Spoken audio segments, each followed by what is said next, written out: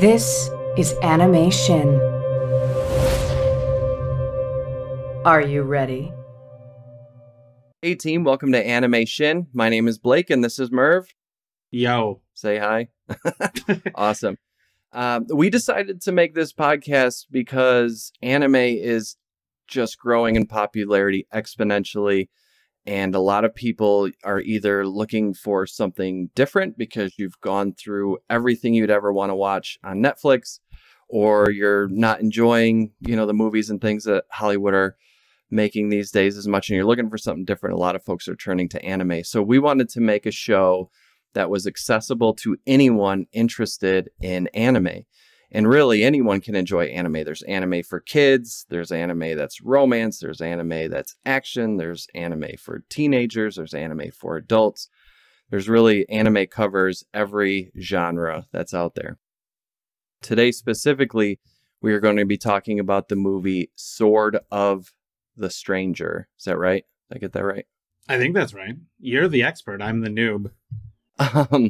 All right, so we're going to do things a little bit different on our show. We are actually going to start with the rating. And that's for a few reasons. One, so that we're a little different. And two, so that our conversation doesn't sway our initial rating. And so we don't spoil stuff. Yeah, exactly. So very much in anime fashion, we are going to rock, paper, scissors, and then we're going to throw up 1 through 5, 5 being the best, 1 being the worst, what our rating for this movie is. So I'll go ahead and shout it out, Merve, if you just want to follow along and then throw your rating. You ready? Sure. Let's do it. All right. First comes Rock, Janken Pan. Yeah, all right, we're the same. I figured we would. Well, we should say it. Should we say it out loud for listeners? Oh, yeah, video. Probably good for audio. This is a very...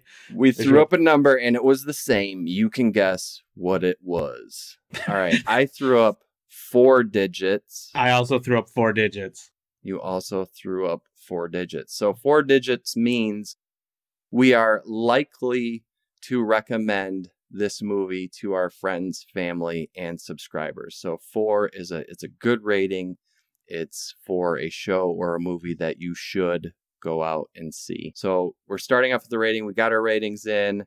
Now let's talk about what this movie is about. We're going to get into spoilers a little bit. So if you don't want any spoilers at all, maybe we've already recommended the film, go watch it, come back and listen to the show after. If you're like me and you really don't care about that, continue listening, please, and then go watch it after. Either way. So Merve, in your own words, what is Sword of the Stranger about? Okay, so I'm relatively new to anime. I'm always been a geek, and it's been on my periphery, but I've never actually watched a lot of it as much as my friends have tried to push me into it. So some of the things, I'm going to be honest, I was a little confused at times, but ultimately this is a story about a young boy who is a chosen one or has special blood, and the Emperor of China wants his blood to gain immortality. In order to do this, he needs to perform a ritual at the proper time to steal the boy's blood. To protect this boy, a monk sends him to another monastery, and on this trip, he meets a Ronin-type character who helps him along his way. Also, he has a dog.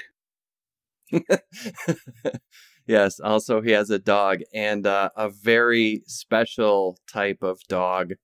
And I'll throw something up that shows it or whatever, because I can't remember the name off the top of my head. It's a Lhasa Apso, right? Shiba Inu. Shiba Inu is the type of the dog. Just lightning hit my brain, and I remembered. Very, very popular dog in anime. You'll see it a lot. One of my favorite things about anime, too, is the weird things.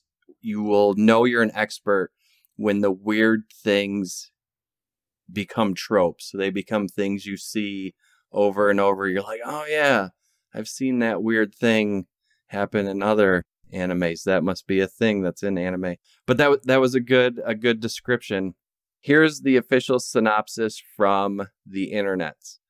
The film follows Kotaro, a boy who is hunted by a group of Ming swordsmen for a sinister purpose. That's the blood you were talking about. Among the group is a fearsome Western fighter named Lu Lang, whose only desire is to find a worthy opponent. Kotaro and his dog find Nanashi, a nameless Ronin whose violent past has led him to forbid drawing his sword again. When the Ming warriors clash with a feudal lord, a proud general, and monks divided between faith and survival, the reason behind the mission of the Ming group forges a bond between Nanashi, Kotaro, and his dog, Tobi Maru. So, pretty close, right? Yeah, I nailed it. Yeah, awesome. I would say very similar. So the movie's about a little kid who has special magic blood that can give you immortality. So the Chinese are after him, and he comes across a Ronin who, it's like a lot of stories, right? Where their relationship is rocky at first, and then they slowly come to have a stronger bond, and action adventure happens, right? Correct. Definitely a good movie, and it actually won quite a few awards. It won the award for Best Animated Feature at Brazil's International Fantastic Film Festival, and was nominated for the same categories at the Asia Pacific Screen Awards. It also won the 2009 Menzione Speciale recognition at Italy's Future Film Festival, and it was on the short list for nominees for the Oscars for Best Animated Film here in the US, which is pretty cool. So it did get quite a bit of recognition as a movie. Next, I want to talk a little bit. So, Merv, you've written some books. Yep. You've taught writing. Correct. And been paid money for that. For right? both of those things, yes. Yeah, like someone gave you money for your books and someone gave you money to teach writing. So I would say you're more of an expert at this next part than me. What do you think about the story from a writer's perspective? So obviously it's being translated from Japanese. We watched the dub version. Doesn't matter if you watch the sub version, but it's being translated. But from a writer's perspective, how well do you think they did with the story? I think they did a good job in terms of, for me being not well versed in anime. The story is relatively simple. In fact, it's become a trope, which I believe began with a manga, the Lone Wolf and Cub story, which we see a lot, even in the West now, where a usually outlaw or Ronin style swordsman or warrior takes up a child or a weaker partner, and then they forge a bond. You see it currently in The Mandalorian, and Jon Favreau said he was heavily inspired by Lone Wolf and Cub. And you see it's sneaky in shows like Firefly and Willow, the movie Willow, where you have the same kind of outlaw character taking on a quote-unquote weaker character to protect them. And often the weaker character kind of has some special property or eventually becomes more powerful. And I think because we have that familiarity as a viewer, as a non-anime viewer, it made it easier to keep the story in my head. I didn't have to really do a lot of work to follow the plot. There were a couple things that that confused me with the steps of the Chinese noble who was betrayed by one of his generals. Like that whole subplot. I was a little confused me slightly, but overall the plot was nice and easy to follow. So you can just enjoy what you want to enjoy, either the characters or the action or the animation itself. So I thought the storytelling was really well done in that regard. I like that you picked that up. So from a story perspective, it kind of follows a long tradition of other stories. So The Wolf and Cub, where was that from? Lone Wolf and Cub is a manga, actually, from, I think, 74. It's even older than me. Nice. So it follows this trend that does make it easy to follow, especially if you're new to anime. It's not too far off the beaten path. Yeah, it's an archetypal story. Yeah. Yeah. Next, we're going to get into the diss track, and you started to do on this a little bit, but we are going to talk about a few things that we did not like about the film. I would say, why isn't it a 5, I guess, right? That's what we're asking. Yeah, it's a real good movie, and it's hard to nitpick. However, you can tell that it came from a manga that was longer and had more detail than the movie does, because towards the end, there's a monk that betrays them or gives them up to the Chinese that are going after Kotaro. And it was played like you were really supposed to care about this betrayal. But because it had lasted for 2 minutes and that those monk characters weren't really introduced very well, it didn't have that emotional impact that I think they were looking for. So that's one thing that I thought was a little bit off. It didn't ruin the movie, but it made those scenes kind of throwaway and not necessary. Almost any scene that didn't involve Kotaro, Nanashi, and the Western swordsman guy. Oh, the Lu Lang? Is that his name? Lu Lang? Yeah, Lu Lang. Almost any... Or Lao Lang. Any scene that didn't involve Kotaro, Nanashi, and Lao Lang kind of was a little flat. Like, if it wasn't those three characters interacting. So if it's just Kotaro with the monks, if it's just the two monks, if it's the nobles talking, none of those characters were really fleshed out, and we didn't spend a lot of time with them, so we didn't, and they weren't part of that main archetypal plot. So it was hard. It's hard to get emotionally invested in those scenes, those particular scenes. There's also that subplot about the super soldier serum. Did you catch that? I did. The drugs. Yeah, like that also was a little flat for me as well. Completely unnecessary. I dug the part at the end where he offered it to No Name, right? And was like, you could take this, and he's like, no, and he's like, I respect you for that or whatever. But yeah. Yeah, and that's really the whole thing for that part. Yeah, that one bit of payoff. For that, that's what they were waiting for, was that one payoff, but it didn't pay off. There was that whole prisoner torture scene just to introduce that he was on the super soldier serum, and that's why he couldn't feel pain.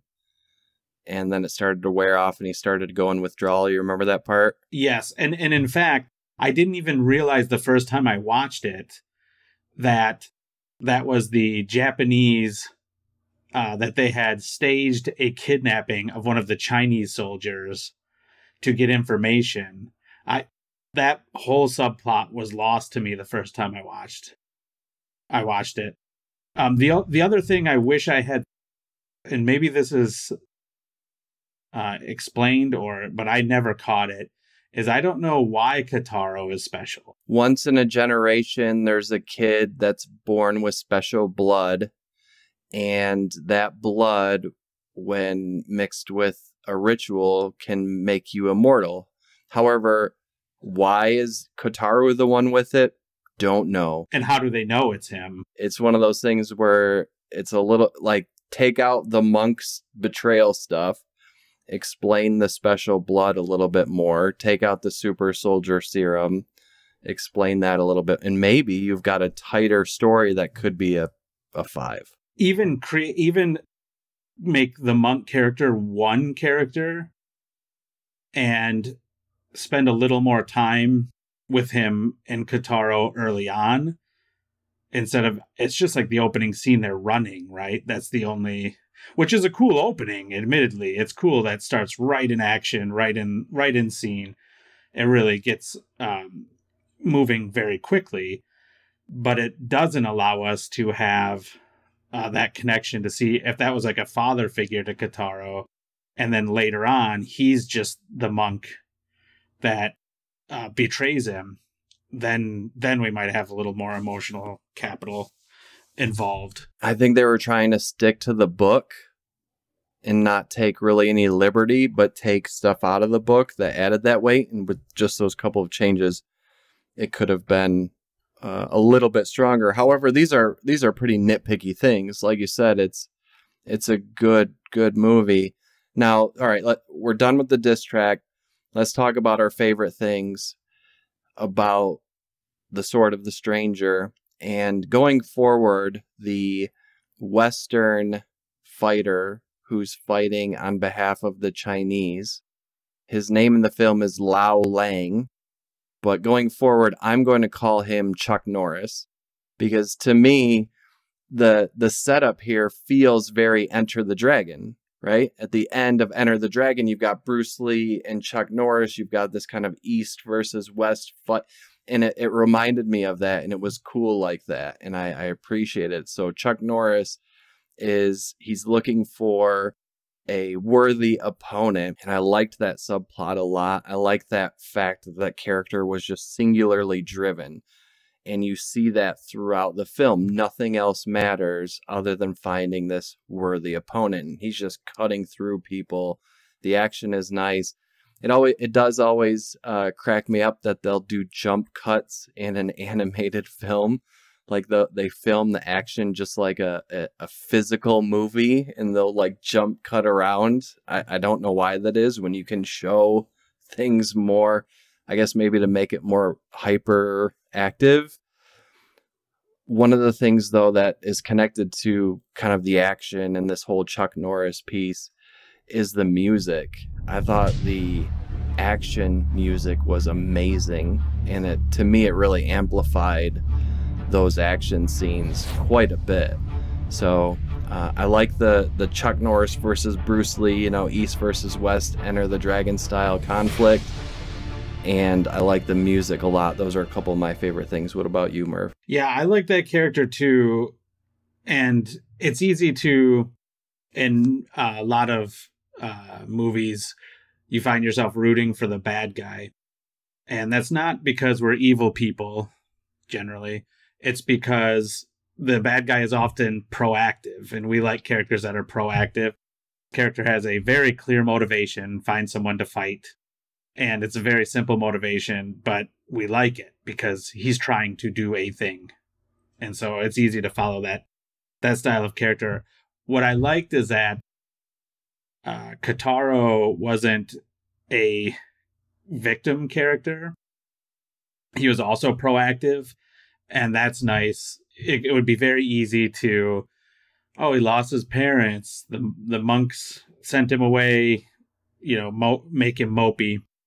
But instead they made him proactive. He was paying Nanashi to protect him. They gave him a quest, which is very common in these style of stories. Give him something to do. He's trying to get to a place. And I like that he wasn't just a MacGuffin character that kind of can get tiring. Yeah, and wasn't a damsel in distress in that way at all. Had their own, to use, I guess, the modern term, had their own agency. I like that a lot, too. I think it got his resistance got a little long in the tooth. Not to go back to any criticisms, but since this just came up, his resistance to No Name got a little long in the tooth, where he's like, I don't trust you. I don't trust you. I don't trust you. It's like, okay, this guy's saved you how many times now? Like, give maybe one scene less of the, getting to know you part. Yeah. But in the same note, there was a good payoff at the end, and I forget what the exact quote is. Maybe you'll remember. But he's like, I told you I don't like to wait. It's something like that, right? Yeah. I told you I don't like to wait. I'm impatient or something like that. And there was a payoff of that kind of mistrust at the beginning, at the end, which was cool to see. And a couple of the other Oh, go ahead. Yeah, go ahead. This one's real short. There's a bad guy, and this just tells you it's a violent movie in parts. It's a pretty violent movie. And there's this bad guy at the end, and he's got his sword is broken off in the back of his neck. And he's walking around going, "Where's my sword? Has anyone seen my sword?" And meanwhile, it's like sticking out the back. I thought it was a humorous play on the, where's my glasses? And they're sitting on the top of your head. Yeah. And it was also disturbing at the same time. Yeah. And it proves that a lot of people are concerned about the humor translation. And I can tell you, I've watched a lot of anime at this point, and a lot of the humor translates really well. And I think that was an example of that. You're right. It was disturbing, but it was also humor that we can relate to. And there's a lot of that in anime, that can be found. So, yeah, I like that part too. The, thing I was going to say is I like the very subtle character moments, like that IMDb synopsis said he is forbidden from drawing his sword. And I don't know if that was implicitly described in the movie that he was forbidden from doing it. I felt it was more he didn't want to do it because he was ordered to kill a child, right? And then he killed a child, and it's his redemption to save Kotaro, which is a nice connection to the backstory, to the forestory. But there's also a scene where they're riding a horse, and this is another like student teacher moment. Nanashi taught Kotaro how to ride a horse, and he says, "You're very good at riding a horse," or "You've gotten better." And Kotaro says, "Well, you should have taught me to swing a sword. You're so good with a sword," or "Sword is so dependable." And Nanashi just doesn't even talk to him. He doesn't say, "No, you don't need to rely on a sword. You can rely on yourself." He doesn't have any of this like platitudes or he just doesn't say a word. And I just like that moment where we didn't have to spell it out for the audience. We know why Nanashi didn't teach him the sword. And that moment, it really was strong for me. And that's a big reason to get into anime. A lot of, and this isn't to dogpile on Hollywood, but a lot of Hollywood entertainment these days plays to the least intelligent audience member. So there's a lot of hand-holding, there's a lot of exposition dumps, there's a lot of explaining every little thing to the audience, which, sometimes is nice if you're just looking for, dumb, fun action movie, whatever. What I like about anime is in a lot of instances, there's not hand-holding. They expect that the audience is intelligent and will get things like that. Will understand the moments and kind of the message of those moments. One of my least favorite tropes in Hollywood is cutting back to a part of the movie that you are watching at that moment. Hey, remember this 15 minutes ago? Yes, I do remember because I'm still watching that movie. Yeah. I was here in this seat at that moment. Yeah. It's exponentially, I think, gotten worse. So it's nice to watch entertainment. And this is an older film. It's from 2007, but I can confidently say that it's the same with stuff that comes out today. It's that you just don't get as much hand holding, and it makes much more dynamic entertainment.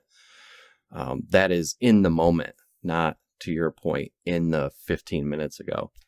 So I like that a lot. I love the lightsaber throw at the end. That I don't know if I want to spoil that too much for people who want to see it, but there's a very tense moment at the end, and I was, gripping my seat, just wondering how the main characters were going to get out of the situation. And there's a lightsaber-esque sword throw in it, and it just helped make the movie for me. To me, that end fight scene makes the movie. If that's not in there, to me, it's not near as good. So as a shallower viewer, the first, hour is to get enough emotional investment to care about that final scene pays off in a big way. I don't know. What did you think? Yeah, you see this a lot in movies where there are two characters you really want to kiss at the end. Like there's something keeping apart, there's some tension, but these two characters are perfect for each other and they should just, why aren't they together? Why aren't they getting together? And you're waiting for that kiss. This is the same kind of thing, except you're waiting for them to sword fight. These two characters, and we're seeing them, and there's like the one scene where they almost do in the market. And that's the scene in the movie where the couple's about to kiss and they're talking, and then the cat jumps in or someone knocks on the door and they look away. It's the same kind of thing, but you're waiting for these two characters to fight, and that it does pay off. The fight is fun. It's entertaining. You care about the outcome of it in a lot of ways. And there's a happy ending for everyone involved. Right, even the bad guy. Yeah, Chuck Norris gets the fight he was looking for, and No Name and Kataru literally ride off into the sunset, which is awesome. Now, just as an aside, if anyone's been listening and you're confused, Nanashi means no name or nameless. So when I say no name and Merve says Nanashi, we're talking about the same character. It's the Ronin samurai who's journeying with the young Kataru and protecting him throughout the journey. Yeah, he's the lone wolf. He's the Mandalorian. He's the Mad Mardigan. That the Captain Mal. He's the character that is really drives the movie. Yeah. So if you liked Willow or remember, yep. If you're old enough, or you like The Mandalorian, or you like those types of movies, watch Sword of the Stranger. I know it's on Funimation. Funimation, you can get a couple of levels. There's one that's a few bucks a month and has ads. There's one that's like $6 a month and there's no ads, so it's not a huge investment. If you're considering getting into anime, I would highly recommend Funimation. It's all anime. However, if you're not ready to make that kind of investment, Netflix, oddly enough, has a ton of anime.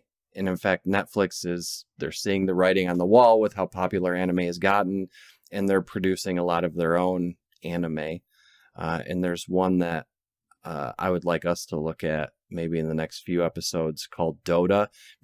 Merve, have you ever heard of the game Dota? Oh, yeah. When you get to episode 5, it becomes amazing. So hopefully that's one we'll get to talk about soon too. I've never played Dota, but I have played League of Legends and Heroes of the Storm, which are both Dota rip-offs. Same style of game. So when Warcraft 3, to my understanding, when Warcraft 3 came out, you had hero characters, and Dota literally took those characters from Warcraft 3 and put them in an arena to fight. Like you're just fighting hero characters. All right. So we've talked about our ratings. We each gave it a 4 out of 5, which means we're likely to recommend it to our friends, family, and subscribers. Especially people, I feel like this is a very accessible start point. Yeah. For anime. I like I said, some of the subplots I was a little lost in, but I was never bored. And I always knew what the main plot was, which is the most important. And maybe people smarter than me would not lose the subplots at all. So right. You're right. It is a really good entry point. Some of the anime can get just really out there. And one that a lot of people have heard of, for example, is Akira. That was one of the first animes in the 80s to really make it to Western audiences. And that one gets really strange towards the end. People turning into huge, like, tentacle squid monsters and stuff. It goes completely off the rails. So I think this is a really good one to get into. The story is good. It's mostly tight. It's got a satisfying, happy conclusion. And for the most part, it's small, even though it involves the Emperor of China and a powerful nobleman in a Japan province. ultimately this is just three people, a story that revolves around three people and a dog. And some NPC supporting characters running around. Which is another thing I should say I liked about this, but maybe it's too late, is when the side characters have a lot of personality. And so the one guy who they stayed with, who betrayed them in the town, the little market guy, he has a big personality. He's trying to sell his vegetables and he can't, so he has some motivation to turn them in. He's not just, I'm turning these guys in. I like when the side characters also have some character. Yeah, I would agree with that. There are some memorable ones for sure in this film, and it's never too late for some good stuff. So, anything else you would like to say about Sword of the Stranger? No, I liked it. All right, awesome. Well, thank you everyone for watching and or listening. You can find us on YouTube. You can find us on Apple and Google and Podbean audio podcasts. We'll be adding more content very soon. Thank you so much, and subscribe, notify, all the stuff that everyone asks from you, and we'll talk to you in the next one. Thanks, team. See ya. Talk to you later.